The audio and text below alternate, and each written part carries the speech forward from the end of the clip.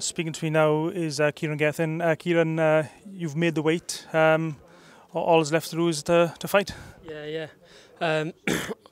That's the hardest bit, and it was the easiest bit to making the weight. But I'm looking forward to the fight tomorrow night. I can't wait for it. And you obviously saw your opponent tonight on the scales, Tony Dixon. Did you gain anything from seeing each other on the weigh-in, or is it just a formality?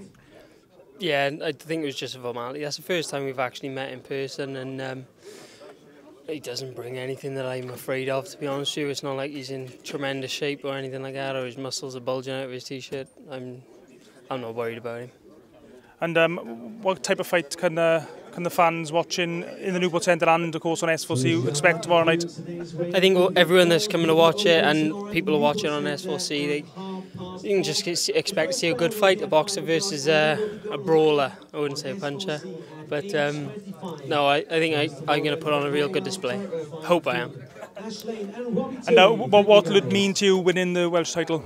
It'll mean everything to me winning it, because it feels like I've dedicated 2018 to winning it, with this being my third attempt at getting it, having two opponents pull out.